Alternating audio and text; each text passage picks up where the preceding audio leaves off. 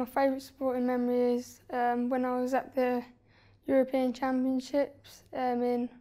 Holland, I think it was, and I did the heptathlon, which is like 7 events, which is high hurdles, high jump, shot put, 200, javelin, long jump and 800. And I came first, and I got a gold medal for coming first, and my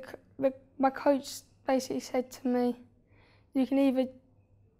jog it and win it, or you can go for it and get over 3,000 points, which would be a new British record, and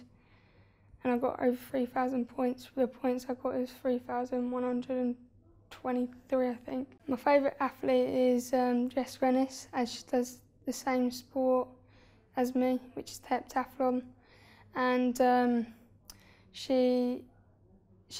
basically, I was watching her on London 2012, and she inspired me to keep on going in that, so yeah.